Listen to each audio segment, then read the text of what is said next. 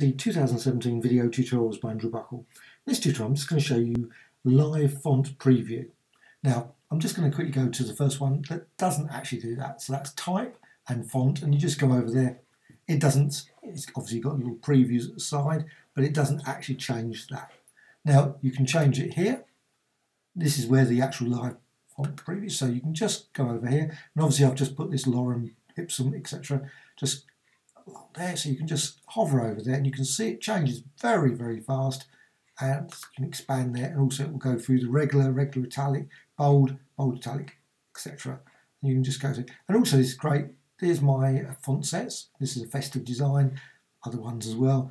They're basically graphicextras.com website, find those, and it shows you all the characters in there as well, which is quite nice.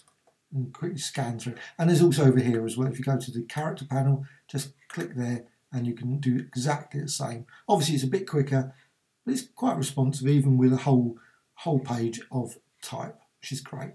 And there is a new feature that's in Illustrator CC 2017. Actually, before I go, just going to quickly show another thing. Just select there, obviously it works still here, so you can actually just go over there and it will change that as well. So it doesn't have to, so you can select and just quickly try out a whole range of things. Hope you found this of interest. Thank you much.